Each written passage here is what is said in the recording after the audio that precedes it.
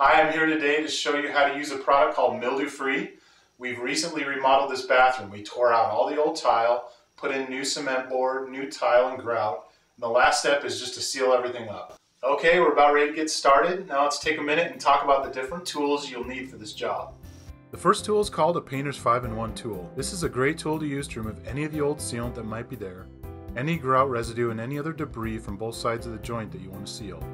There's a scraper here on the end and also a pick. These are going to come in handy for removing all that old junk. The next tool we've got is a utility knife, which is handy for cutting out any old sealant and is used to cut the tube to the size of bead that you need. Next, I have a mixture of 1 part bleach to 9 parts water, and we're going to use this to rinse out the joint, killing and removing any mold or mildew that might be present behind the old sealant. An abrasive sponge or a bristle brush are great for scrubbing out the joints.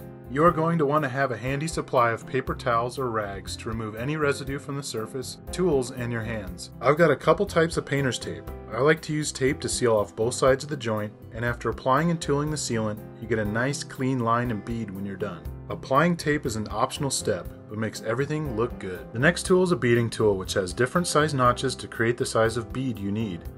I'm going to use this rather than my finger to get a clean line.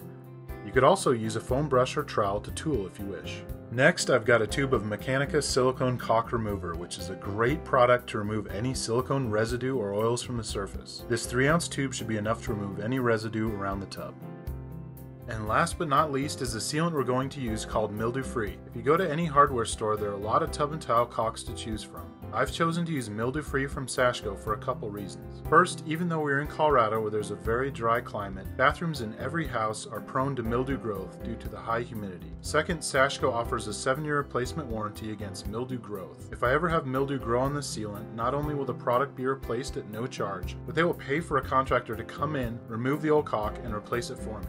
First, remove all the old caulk and caulk residue, or loose grout, and definitely remove any pockets of mildew. I like to use a knife and 5-in-1 tool for this. Be careful not to scratch the tub with your tools. Water can also help to soften the residue if necessary. If the caulk that you removed was silicone, you have to get all the residue and oils off the surface, or your new sealant will not adhere well. I have found that the best product to use is a silicone remover such as Mechanica Silicone Caulk Remover. This product can be found in many hardware stores or online. I've already removed the residue from this tub, so let's go upstairs to another bathroom so I can show you how the Mechanica product works. First, test the Mechanica product in a small area before you use it to make sure there are no problems. Try to remove as much of the old caulk as possible and then clean and dry the surface. Apply Mechanica gel to the remaining caulk residue, covering the surface of the old material. Then clean off any of the excess gel. Leave Mechanica on the surface for 2 to 3 hours, then remove the gel and residue with a tool or abrasive sponge. Be careful not to scratch the surface. Reapply the Mechanica product if traces of silicone still remain on the surface. And finally, clean the surface with denatured alcohol before you apply fresh caulk. Okay, now we're back in the downstairs bathroom.